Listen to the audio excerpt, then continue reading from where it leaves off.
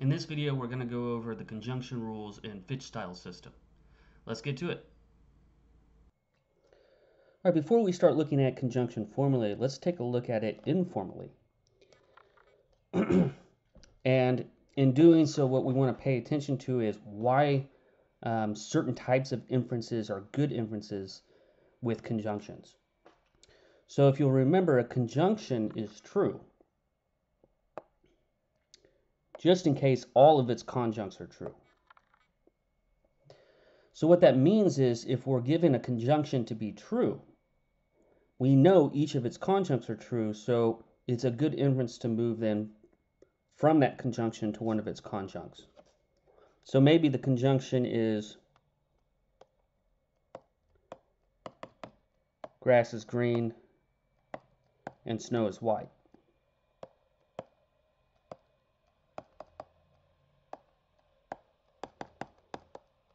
Well, if I get to accept this to be true, and because it's only true when both of its conjuncts are true, then I know it's a good inference to move from this conjunction to either one of its conjuncts. For instance, grass is green. Or alternatively, snow is white.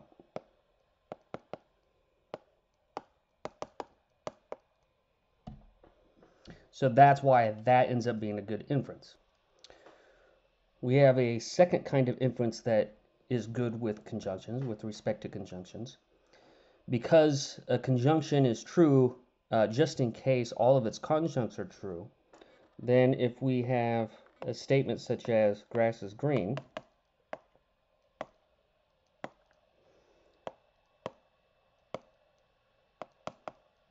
another statement, snow is white, and I get to accept this statement to be true and that statement to be true, then I know that the grass is green and the snow is white.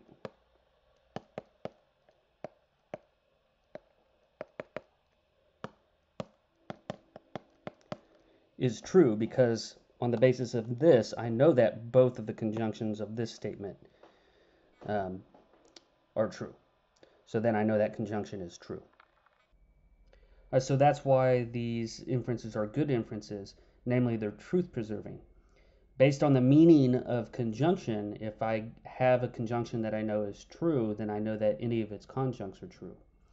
Likewise, if I get to start off with a set of statements, each of them I get to accept to be true, then if I make a conjunction out of them where only those statements are the conjuncts of that conjunction, then that conjunction has to be true by the meaning of conjunction.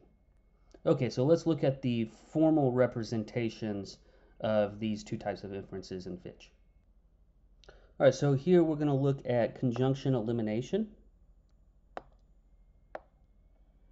That's one of our conjunction rules in Fitch-style system, and it maps onto one of those informal good inferences that we just looked at. Specifically, if you're given some conjunction, and what this particular notation is expressing is that it doesn't matter how many conjuncts there are in that conjunction. It could be 2 conjuncts, it could be 1,000,000, it could be more than 1,000,000 conjuncts. The idea is, given a conjunction, then you can assert any one of its conjuncts.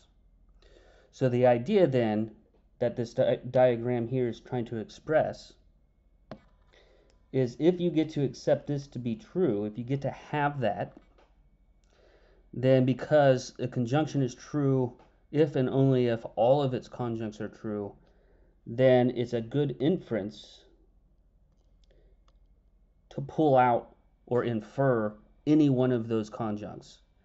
So Pi is supposed to range over even P1 and even Pn, whatever Pn is. Okay? So the way that it works then is anytime you see a pattern where you have a conjunction, it's okay to infer one of its conjuncts, but you have to tell the audience, or good note keeping on your own behalf, but whoever is going to read your proof, you have to let them know that the reason you're doing this is because of conjunction elimination, and then you have to cite the step corresponding to the conjunction that you're applying the conjunction elimination rule to. So these circles in yellow need to be the same step number. Now, the way that we do that in our Fitch computer program is a little different. We need the orange marker placed on the conjunct that we're pulling out from the conjunction, that we're inferring from the conjunction. So we need the orange marker here, and then we need to highlight the conjunction, the step number of the conjunction that we're applying the conjunction rule to. And we're going to see an example of that in the Fitch computer program here in just a moment. All right, so here we have a fairly simple example of an application of the conjunction elimination rule. First thing to note, we've got our Fitch bar here, which is telling us that everything above it is a premise. So that means this first step is a premise. It says that A is a cube and B is large and C is a dodecahedron. It's a conjunction with 3 conjuncts. And we already know informally that a conjunction is true if and only if all of its conjuncts individually are true. So since we get to accept that to be true, we know that we get to accept each of these individually to be true, which means that we can infer any of those 3, and we know that that's going to be a good inference because our inference to that will be truth preserving. The thing that we've inferred, the statement that we've inferred, will be true. So notice that we're doing that in this case because our inference, which is at step 2 in this particular example, just is that conjunct. So since the conjunction is true, and that means that this conjunct is true, that means that's got to be true as well because they say just the very same thing. Okay, so we know that's a good inference, but in our Fitch system, we have to prove that. And what we do is we use the conjunction elimination rule to tell somebody who's reading our proof, or just good note-taking for our own sake. We use the conjunction elimination rule to say, hey, the reason why we get to pull B is large from the conjunction A is a cube and B is large and C is a dodecahedron is because of conjunction elimination, which relies on the meaning of conjunction, namely that if the conjunction is true, then all of its conjuncts are true. And all of its conjuncts are true only if the conjunction is true. All right, so that's why this is a good inference. Lastly, you'll notice the step number that's being cited is the step number of the conjunction that the conjunction elimination rule is being applied to. Okay, now let's see how that looks in the Fitch computer program. All right, so here we're going to take a look at the example in the Fitch computer program that we were just taking a look at. You'll notice on the orange marker here, it's on step 1, which is above the Fitch bar. So this step 1 is our premise, A is a cube, and B is large, and C is a dodecahedron. I hit Control A.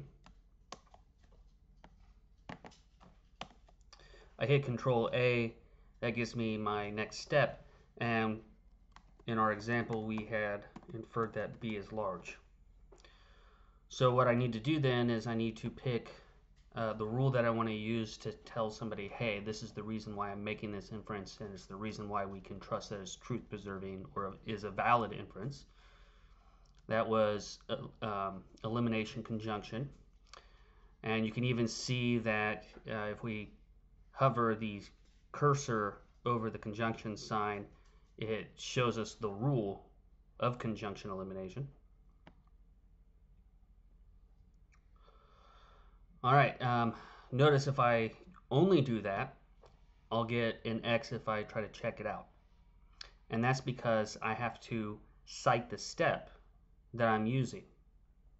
And we do that in this case by highlighting it when my orange marker is still on the inference that we're pulling from, in this case pulling from the conjunction in step 1. And you can set up your program so that it gives us the particular step number as well. Now we'll see that that is a good inference. Of course, based on the meaning of conjunction, then by conjunction elimination I can infer any of those conjuncts. So I can infer that C is a dodecahedron,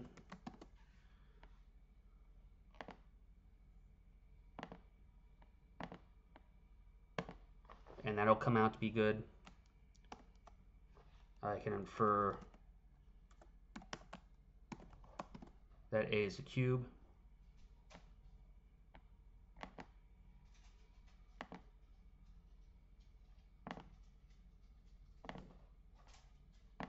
and we see that that's a good inference as well. So any time that you get to accept a conjunction to be true, you get to infer any of its conjunctions. Any of its conjuncts. All right, let's take a look at the other rule that's associated with conjunction, namely conjunction introduction. And the idea behind conjunction introduction is that because we know a conjunction is true if and only if all of its conjuncts are true, then if we are to establish a set of statements as being true, or we get to accept them to be true, then if we form a conjunction out of those statements, where those statements are conjuncts of that conjunction, and only those statements are conjuncts of that conjunction, then we're going to know that the conjunction formed out of them are true. Why? Because each of those conjuncts are true. We'll know that each of those conjuncts are true. So that's the idea behind conjunction introduction, and that is what this diagram is expressing, only it's including that citation as well. So we have a statement, and then however many other statements we might include, and then ending with some other statement. We can make a conjunction out of all of those as long as only these statements that we get to accept as being true are included in the conjunction that we're inferring. All right, the way that we explain to somebody reading our proof why this is a good inference is by citing the rule conjunction introduction at the line in which we are making the inference, and then we cite each of the statements that end up being conjuncts in the conjunction that we make. All right, so that's how we explain that's why this is a good inference, that's why I get to make this move. All right, let's take a look of an example in which conjunction introduction is being applied. All right, so in this example, we have our Fitch bar right there. So that tells me that everything above the Fitch bar is a premise, and I get to accept it to be true. So I get to accept A is a cube is true. I get to accept that B is large is true, and I get to accept that C is a dodecahedron is true. Okay, so if I then look at the inference that's being made in this example, I'll see that the first conjunct just is 1, the second conjunct just is 2, and the third conjunct just is 3. So since I get to accept all of those premises to be true, that means I know that I get to have each of these to be true as well. Well, a conjunction is true if and only if all of its conjuncts is true. So that's why 4 is going to be a good inference, since prior to inferring it, I get to have each of its conjuncts to be true. Then I know any conjunction made out of them, and only them, will be true as well. All right, so that is what this is saying. So we apply the rule to where we're making our inference. So it's somebody that's reading this, it's giving that reasoning that I just gave. And notice that it cites each of the steps that we're then using as our conjuncts in this conjunction. So that's how we would apply conjunction introduction in this case. Now let's take a look at how we would do this in the Fitch computer program. All right, so here in the Fitch computer program, we've got our Fitch bar right here, telling us that everything above the Fitch bar is a premise, and so that we get to accept them to be true. So we get to accept that A as a cube is true, we get to accept that B is large is true, and we get to accept that C is a dodecahedron is true. And we want to make a conjunction out of those statements. So we have A is a cube and B is large and C is a dodecahedron. Okay? So the rule that we were discussing to do that is conjunction introduction. You'll see that again by hovering on the conjunction sign. It'll give us the rule for that, the diagram for that. And notice that if I then just try to check this by only citing a rule, it'll come out with an X, because I need to tell the person who's reading this what steps, what things that I've already get to accept to be true are guaranteeing that the inference that I'm making is also true. So I have to cite all 3 of these. If I just cite 2 of them, it's going to come out with a red X. If I cite all of them, it'll come out with a green check mark, letting us know that that's a good inference. Notice it doesn't matter the order that I put those statements that we're relying on in making the conjunction.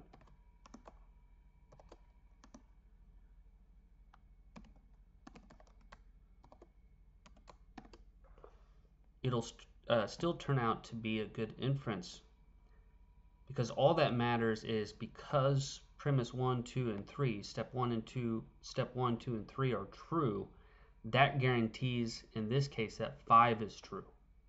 Of course, it guarantees that 4 is true as well, or any other combination that we make out of those.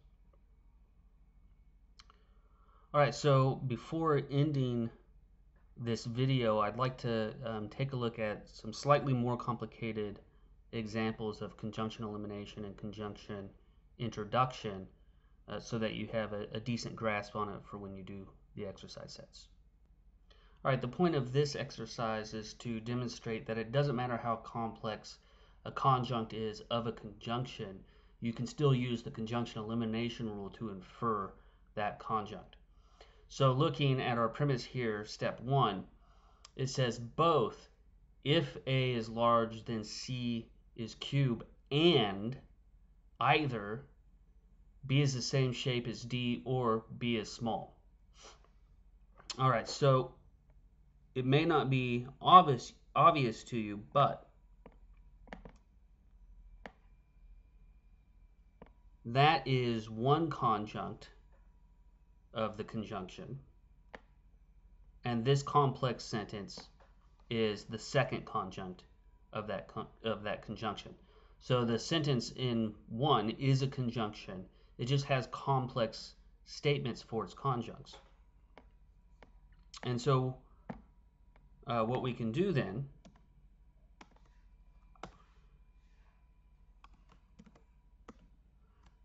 is we can infer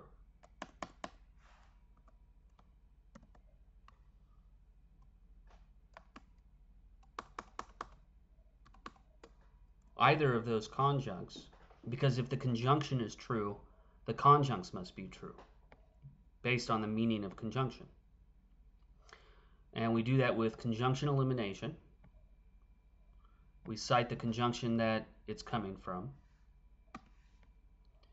And we can see that in either case, we can pull that complex sentence out because it is a conjunct of that conjunction. All right, so in this case, we see that the reverse is true. We can make conjunctions out of statements or propositions that are complex, where those complex propositions figure as conjuncts.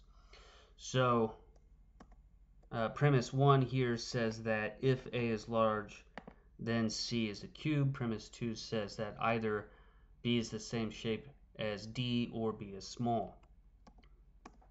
So I can make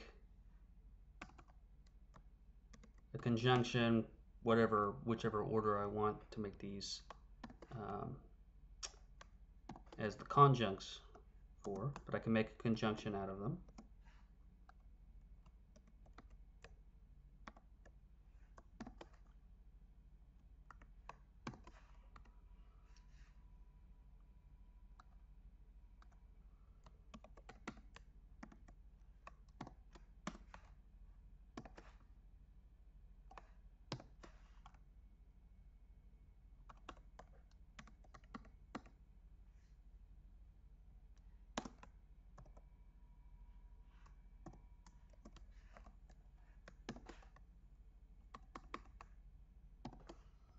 Okay, so I've made conjunction out of those statements. The conjunction in 3 has step 1 for its first conjunct and step 2 for its second conjunct. 4 is another conjunction where step 2 is the first conjunct and step 1 is the second conjunct. In either case, they should be true, but we do have to cite conjunction introduction. We see that ends up being a good inference.